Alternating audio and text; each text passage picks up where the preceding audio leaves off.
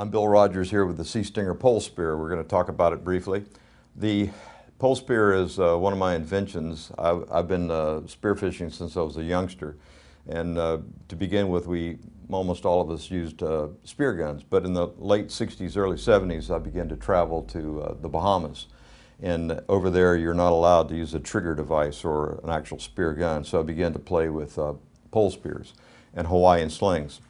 And what I found over the course of almost 20 years of spearfishing with pole spears is that pole spear does give you some advantages. One of the first advantages I found that most of the predator fish, they understand aggression. And when you start aiming a spear gun at them, they don't hang around very long. Where with a pole spear, you can sometimes conceal it. You can actually conceal the loaded pole spear underneath your body, and kind of like you're shooting from the hip. And so I found that I could actually take some of the larger fish that I wouldn't normally be able to take with a spear gun. But what I also found was that almost all the pole spears that were out there at the time, they were made of all kinds of materials. Some were solid steel, some were solid aluminum, some of them were hollow aluminum, some of them were fiberglass, some of them were composites of several different materials. But for the most part, I found that all of them were way heavy. They were very heavy. So they were relatively slow. Now the reason that they were heavy is they're pushing like a paralyzer tip, which has a lot of cross-sectional area when you're trying to penetrate a fish, or they're pushing one of the butterfly opening tips, the broad tips. And these tips, first of all, are not very aerodynamic or hydrodynamic. They don't pass through the water very well, and they don't pass through the fish very well. So you have to have a lot of mass behind them. You have to have a lot of stored energy to actually penetrate the fish. So we talked about before, it's important that you have the right balance to make these things accurate. So we have all of our weight, or most 90% of our weight of the pole spear in the first third of the shaft itself. And what this does is it stabilizes, it keeps the spear from yawing as it goes through the water. And it's kind of like an arrow, a fishing arrow that has the weighted tip on the front, is that wherever the nose goes, the rear end will follow very accurately. Some of the other features that we have built into this is that we've made this taper. Sometimes when you're spearfishing now, we have two different ways that you can configure the strap. The strap right now is on what I call the reef strap. So when I'm working around a reef, I can take and position this anywhere I want, and once I set the cam, then I can position my hand where I want it in this position. Now we taper it all the way back to this position because you never know exactly where your hand's going to land. And so it's nice to have a taper. Once you have a taper fit and you form a grip, then your hand stops because it doesn't want to take and open it up against the funnel.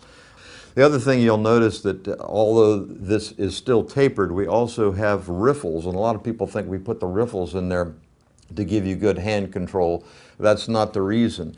Its technology was developed before the Second World War in torpedoes, but what they found is that if they put riffles, embedded the riffles in the surface, that when it passes through the water, it tends to trap air and air bubbles, and it creates a boundary layer that makes this thing go faster through the water. So this, it's kind of like a cavitation of a prop. And so anytime you've ever been in a boat and your prop picked up air and all of a sudden it revved real high, it's because it's trapped air, and the air is involved in that prop, and it allows it to go through the water much faster. That's one of the reasons that we're able to get the high velocity that we get out of these. We can approach the velocity of a double band spear gun, and in some cases we can make shots equal to a double band spear gun. So that's the pole spear itself. It weighs less than 1.5 pounds. It's made out of a carbon fiber material. It's very strong and durable. However, you never want to get a side pull on these. No pole spear will stand up under a heavy side pull. But in any case, you can cam adjust this so that if you have a grouper that's, say, in a hole or underneath a ledge, you can actually take and cam this way down. We can open this and move this cam all the way down in a position almost to here, relock it, and then I can get up real close. I mean, I can actually get all the way up to the tip, and I can actually reach up and feel where this guy is, and then I can pop him. It's important to be able to adjust the force that you're using, because you may be shooting around rocks, or you may have a hog snapper that's behind a sea fan, and there's no reason to overshoot the fish, and there's no reason to drive the fish up on the pole. At the same token, if I take and want to shoot open fish, I'm fishing in open water or blue water, then I can simply take and use the tip and push out this pin that's right here. And once I push out this pin, then I can take the end cap off, slide this unit off, just untie this, and I can make it like an conventional pole spear.